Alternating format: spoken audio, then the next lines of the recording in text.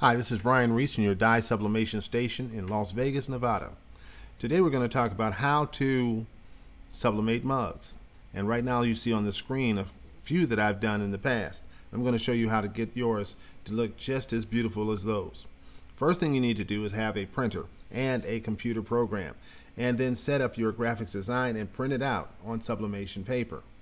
Once you've printed it out on sublimation paper, you take it to your second station, which is my station, where you have your mug, you have your heat wrap, you have your paper, you have everything set up so that when you get there, all you need to do is go ahead, and it makes it a lot easier to put the sublimation paper onto the mug and then get everything set up all at one time. You're not running from station to station. Go ahead and wrap the paper around the mug. Make sure that it's nice and even, and also make sure that it's right side up. Double check that it's right side up, because it's not, you can't go back and erase it. Once it's done, it's done. Let's go ahead and set that up. Then use your heat tape to go ahead and secure the sublimation paper to the mug to make sure that it does not move, and also to make sure that it stays put. You want to make sure that it is secure enough so that it doesn't move, because if it moves, then it will mess up your image, and your image that is messed up will also show up on your mug, and that will destroy the mug. So you take your insert paper and put it on top of the heat wrap. You wrap the wrap around the mug and then secure it.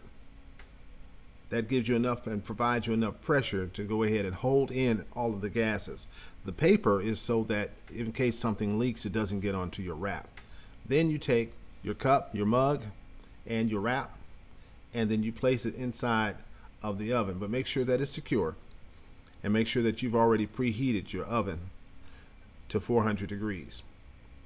And once you place it in, it's okay to put it in without gloves on, but when you take it out, make sure you have your heat gloves on, because it's going to be very, very hot.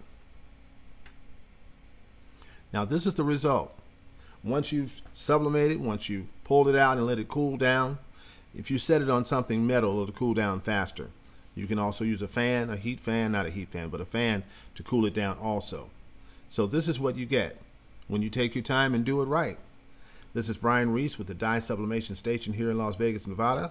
Until next time, have a great day.